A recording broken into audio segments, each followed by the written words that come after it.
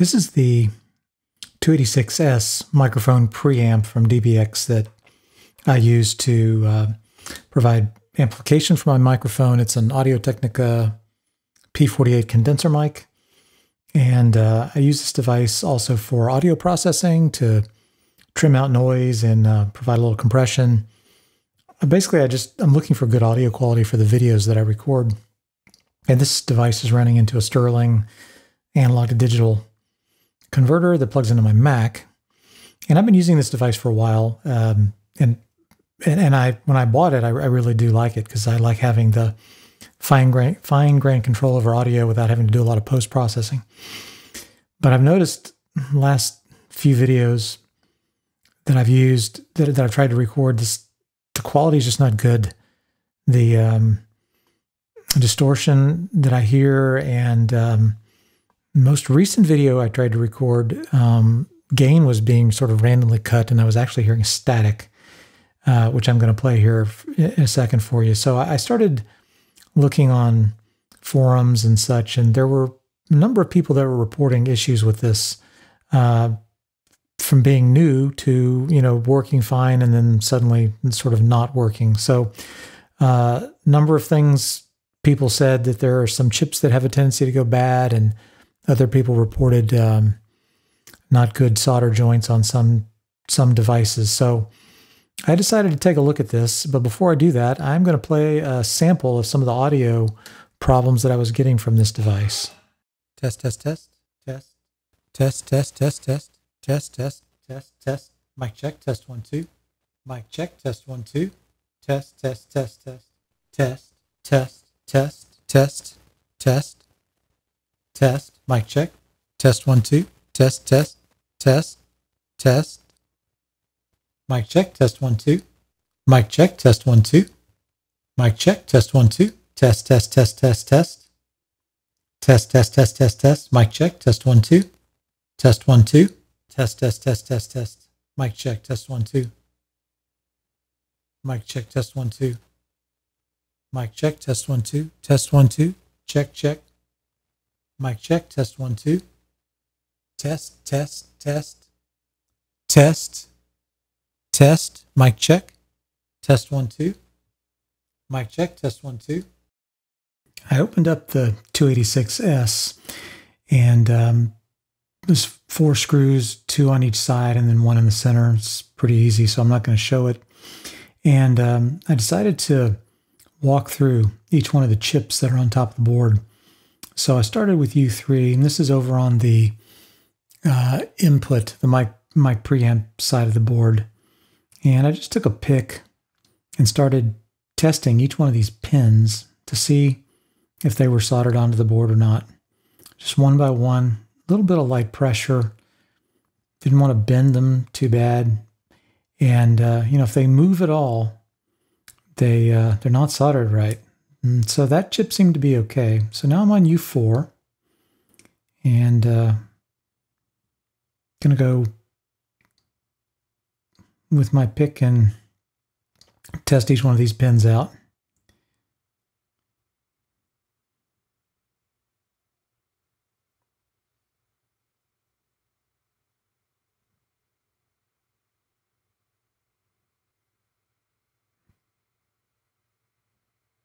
And you can see that pin there. I was about to call it out when I first saw it.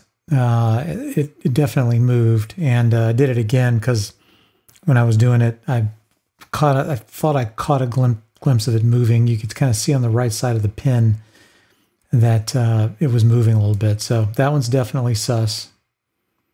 So here's U5, and I'm doing the same thing. Oh, and you can see that one move, that third pin. And then that pin right there, and that happens to be ground. This is a LM339, which is a comparator. I don't know that this is in the audio path. I'm guessing that this might be hooked up to the LEDs that are on the front of the unit to show you the decibel level. But in any case, it's definitely, that pin's definitely loose.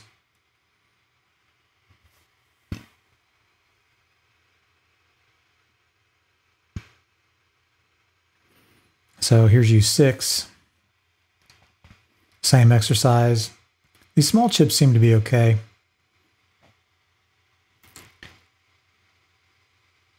The little noise you hear right now is actually the fan on my laptop going crazy because I'm doing the voiceover right now to the video.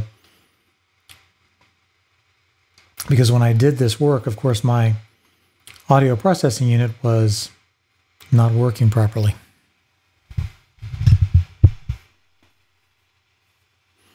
So here's U7. Now this chip is, and some of the forums claimed that these chips go bad.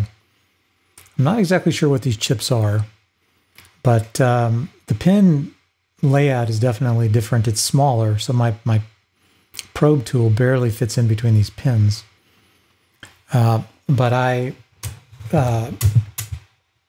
definitely was keen to test each one of these pins out to make sure that they were all soldered right. And as it turns out, it kind of seemed like they were. I went through them all pretty carefully and tested them all out. Now, you know, the forums say these chips, some forum posts that I read suggested that these chips, quote unquote, have gone bad.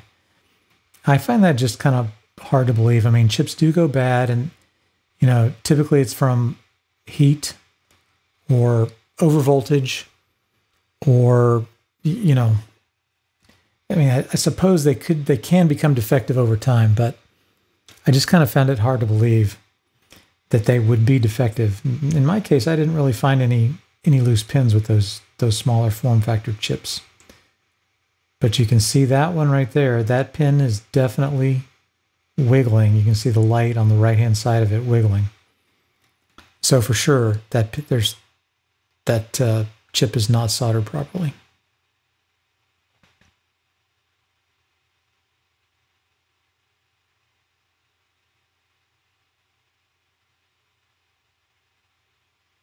So I keep testing each one of these, trying not to damage the PC board. And definitely that chip is sus.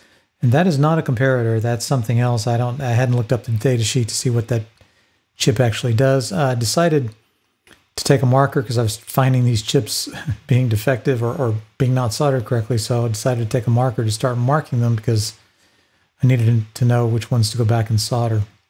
So here's U9. Going through the same process, and you can kind of look at the solder on the bottom of that chip. It just doesn't look quite right.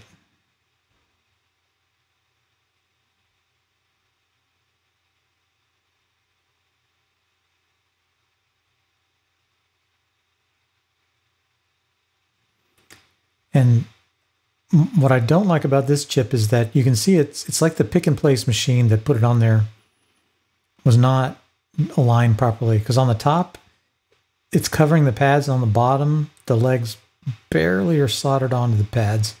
And you know, in that case all the pins seemed to be tight. I didn't see any wiggle, but just don't like the way those pins were placed. So this is U10. Oh, you can see that one wiggle right there. The little daylight on the right hand side of that pin. Or I guess, oh, and there's another one. See how that one sort of wiggles? And then here's another one. So again, this is another comparator. And again, there's a lot of lights. This is probably in the compressor area. So there's a lot of lights that these comparators are probably driving. Again, probably not in the audio path, but again, it's very sus. So I'm marking this one because this definitely needs to be reflowed.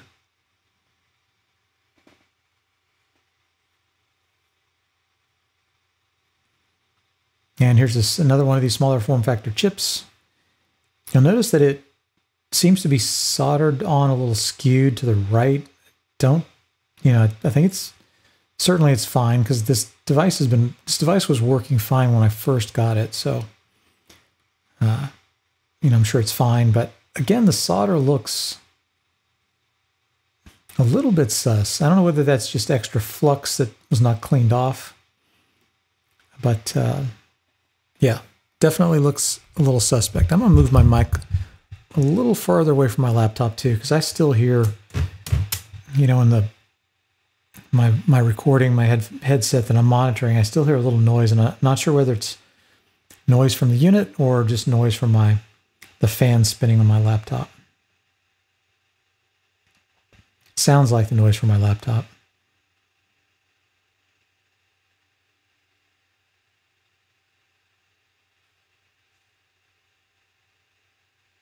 And all those pins seemed tight. So moving right along to the next chip. Bunch of chips on this board. They're all on a line, so I'm just checking each one of them. Here's U12.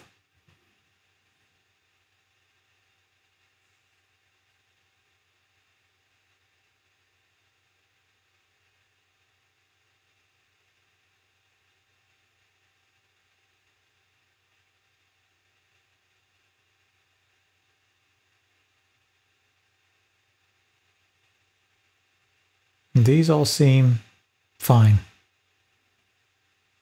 Checking each one. And again, there seems to be more pin soldered to pad on top than there is soldered to pad on bottom.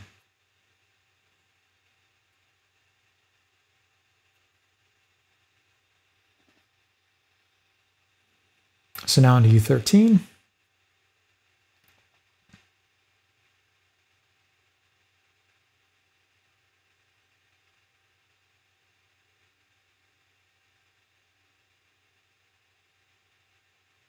Definitely see a little bit of movement there on the right-hand side again. Same here. Same on that pin. I probably decided to stop and just mark it because I saw the movement.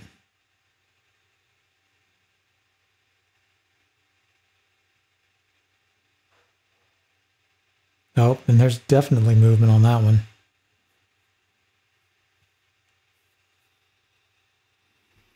And again, that is not a comparator. I'm not sure what it is, but it's not a comparator.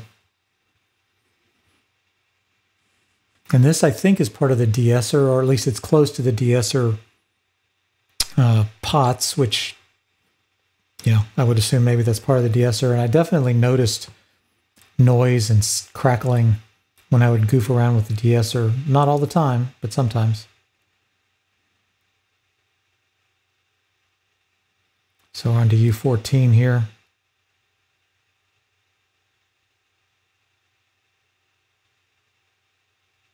Oh, and see, there's another wiggly one.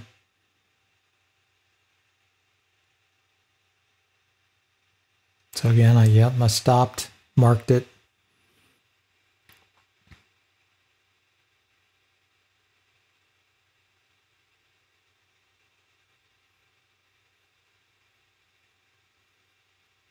So yeah, this device, it travels with me. It does.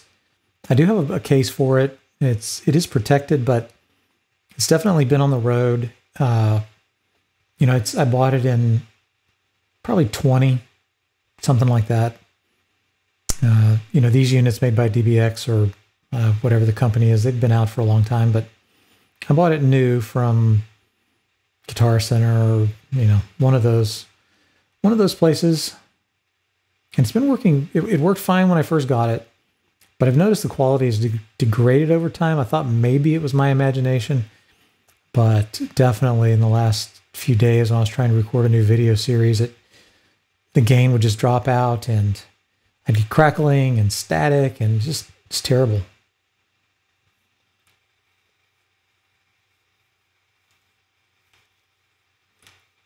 So here's U16.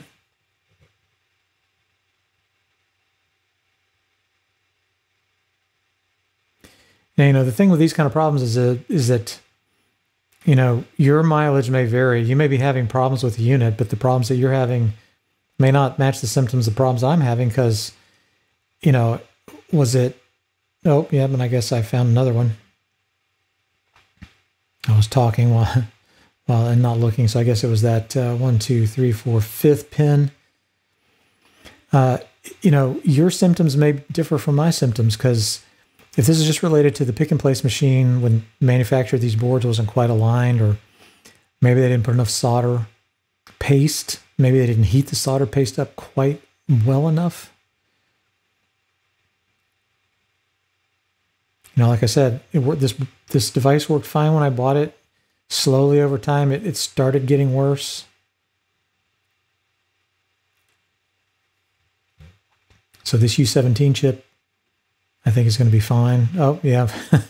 And of course, I slipped and scuffed the board, and now I'm like all worried about it. Like, okay, did I cut that trace? Is it fine? I don't know.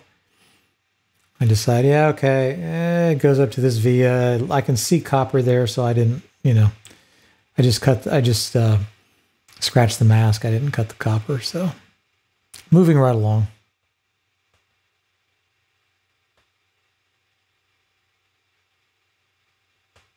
So testing all these pins. This one looks fine.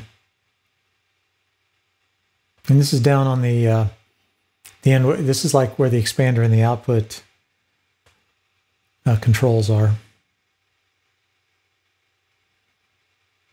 Not 100% sure that all these chips directly apply to each one of these sections, but, proximity's pretty good guess.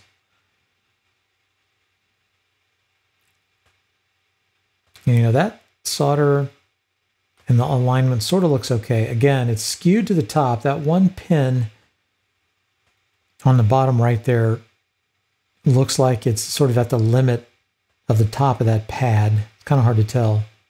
But certainly, again, the chip is skewed to the top.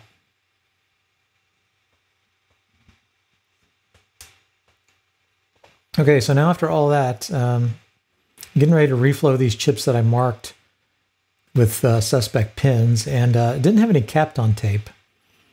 So decided, all right, those capacitors could get blown up, and then the potentiometers that are on the front, as well as those plastic switches you can see, I really didn't want to melt any of those. There's also some plastic standoffs that hold the board in place.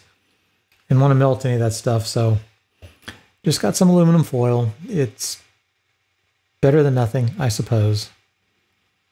And just kind of molded it to fit over all the components. And sorry for the camera, it's focusing on the light, not the board. Eventually it sort of gets back in focus. There we go. And yeah, decided to cover these big caps. They don't like a lot of heat either. I was going to keep the airflow down and keep it focused on the chips, but hot air rework station gets hot, and just trying to protect these components as best I could.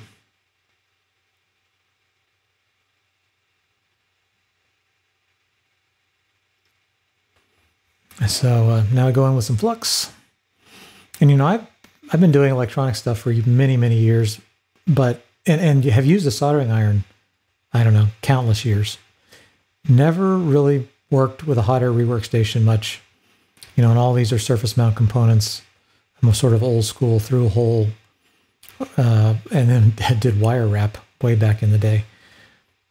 But I got a hot air rework station just as a hobby lately, and started playing around, and I had a practical use now for it here. So got some flux on here, getting ready for the rework station to reflow these chips. I don't remember which of these pins were loose, but it was the ones on the bottom. So here comes the hot air. So this is U5. And, again, you can see those pins on the bottom kind of skewed on the pads really too close to the top. So the chip's not centered. So one of the things that I'm trying to do is to kind of get this chip more centered on the pads. I'm not always successful. Of course, reflowing the solder is the real goal here. So I want the chip to kind of float on top. And I kind of expect the chip to kind of snap in on these pads. It doesn't really do that, though. I don't know whether I don't maybe have enough flux. Of course, I didn't get it hot enough yet. I'm still working to get it hot. Oh, there we go. And see, now it moved. My hot air is on about 400 degrees C and about half, 50% air or something like that. And of course, unfortunately, I didn't move the device. The chip right next to it was sus as well. So I just moved the hot air immediately over because the board was already hot. So I didn't move the device, but I reflowed both of those chips. So, now I'm going to go back over my handiwork and try to move these chips. You can see that the IC is a little bit kind of skewed to the right. It's not really a big deal, but the pins on the bottom are moved down, relative to the pads a little bit. So they're contacting more of the solder.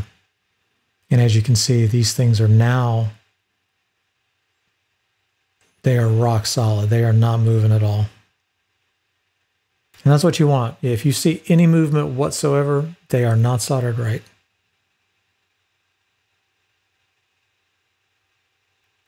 So that chip seemed fine now. So I'm going to go check what is this, U6? Sorry, U5.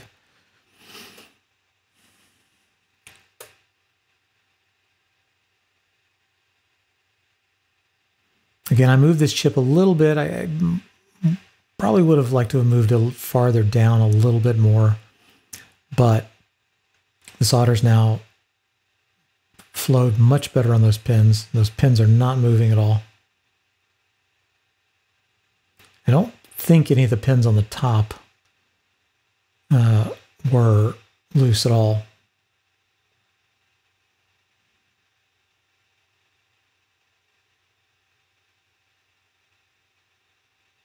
So that all looked good.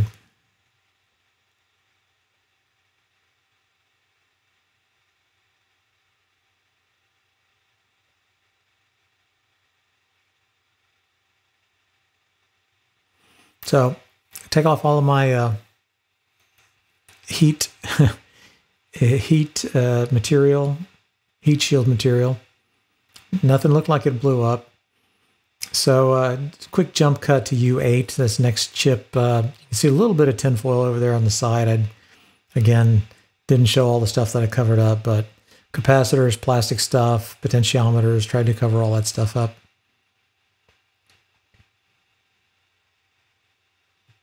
Hot air is at the same, 400 degrees C, about 50%. It seemed to work just fine. Don't want the heat on these chips for very long. And this board is pretty thin, so it didn't really take. And see, it already moved. Yeah, moved too much. So now I'm trying to get it back into place, and of course it's going to wiggle, and it doesn't really snap into place.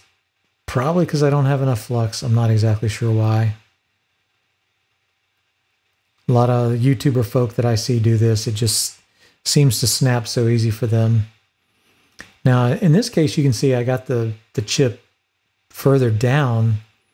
Top pins maybe too far down on those pads. But I sort of move on to the next chip, U10.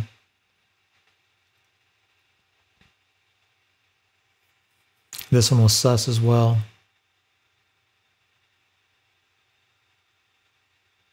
And it was close to the last chip, so the board was already pretty hot. So this one floats pretty easy, or it unsolders pretty quick. Or reflows, I guess is the right word. Yep, and there it moved.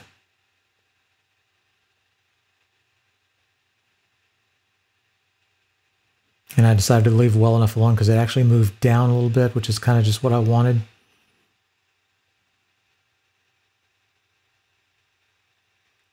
And they all start hardening. And then I decide I didn't find any problem with U11, but I just don't like the way it looks. I don't like the way it's skewed sideways a bit, and I don't know whether it's just flux that wasn't cleaned off or what, but given that the board was already hot, I decided I'm just going to reflow this one too.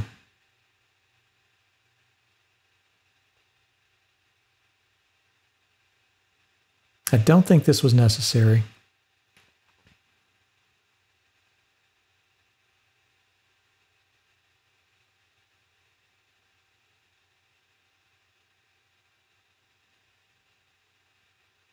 But I did get it straight. And you can see on the bottom, those pins and that solder just looks better now. And everything is cooling down. So onto or sorry, back to U8. So this is the ones that I just soldered, testing each one of these pins out now to see if they're solid.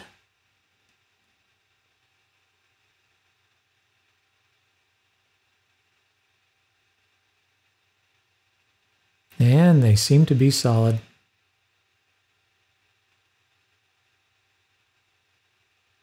Not moving a bit.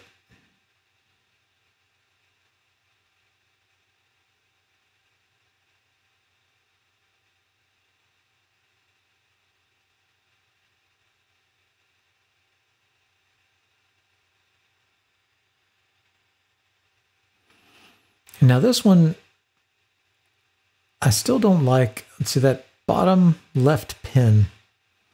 Seems like it's barely touching that pad. Now I'm testing them all. And I don't see any movement. Well, not on that one.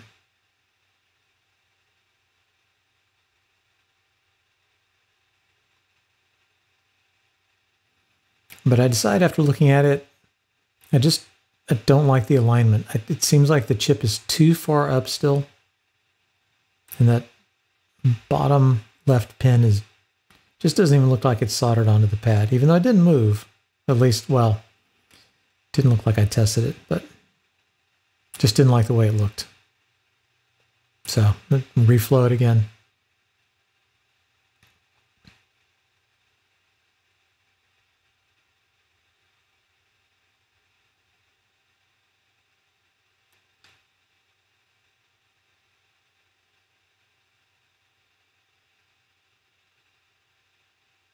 And that looks better still. I still, again, think I could have moved it down a bit.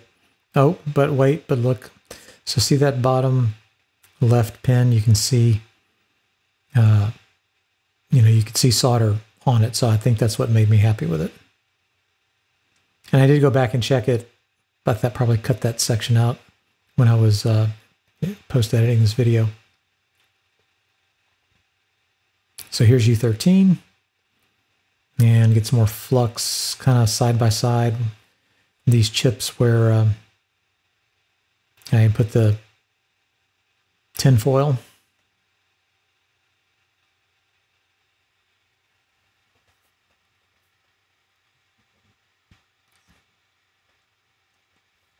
Here comes more hot air.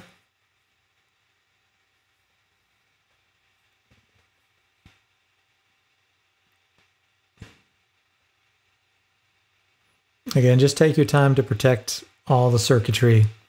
Capacitors, plastic, there's little plastic potentiometers on this board. Plastic switches on the front panel.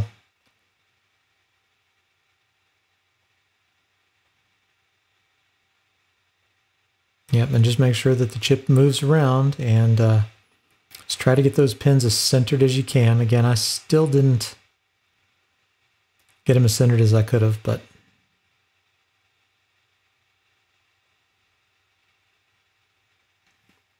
at least the solder did flow. Maybe they just didn't use quite enough solder paste when they put this board together.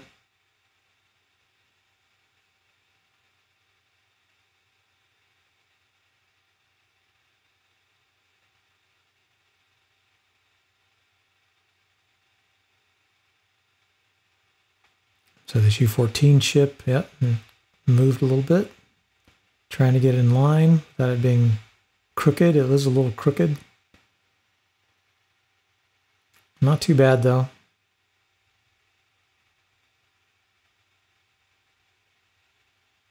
Yeah, those joints look a lot better now.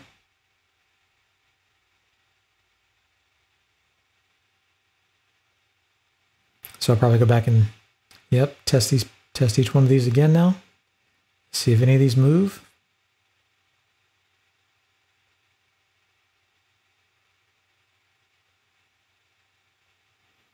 So far, so good. These seem solid. I think it was on this chip. It was the bottom right pin, and it's not moving at all now.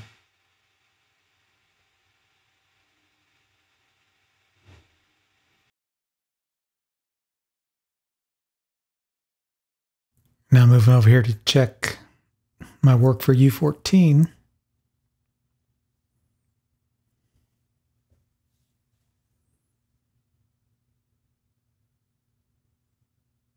And you'll notice there's no noise now. Fans on my laptop are not spinning at the moment because I had to get up and go do something and come back and start this over and start in the middle again. Seems very quiet now. Those all look good. Okay, now on to U16. Here we go with some flux. Trying to get my heat shielding to behave. Tin foil.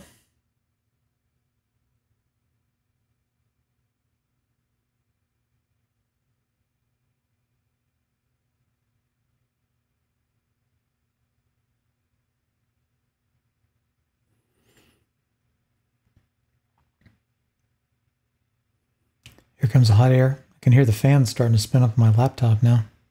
So a little more, I hear a little more noise now.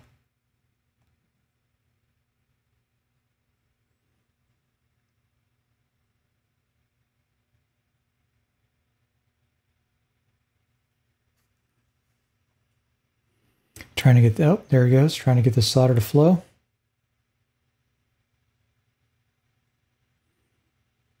Got this chip in better alignment this time. Got it moved down a bit. And all the solder's cooling. Joints look a lot better. Now I'm going to test U16, what I just did.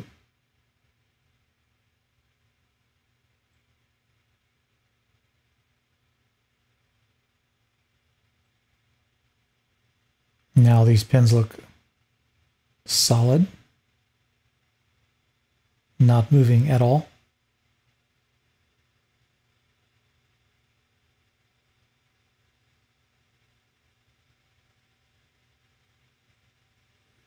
Looks good.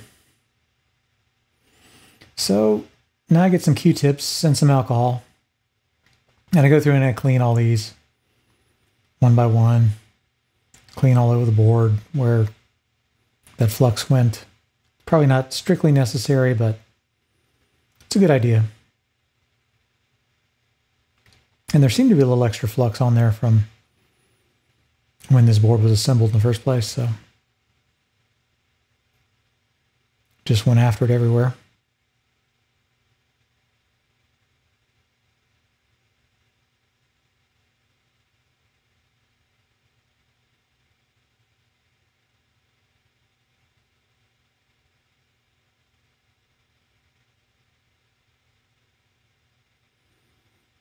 And those, yeah, those components really got some flux, or maybe it was from original assembly, not sure.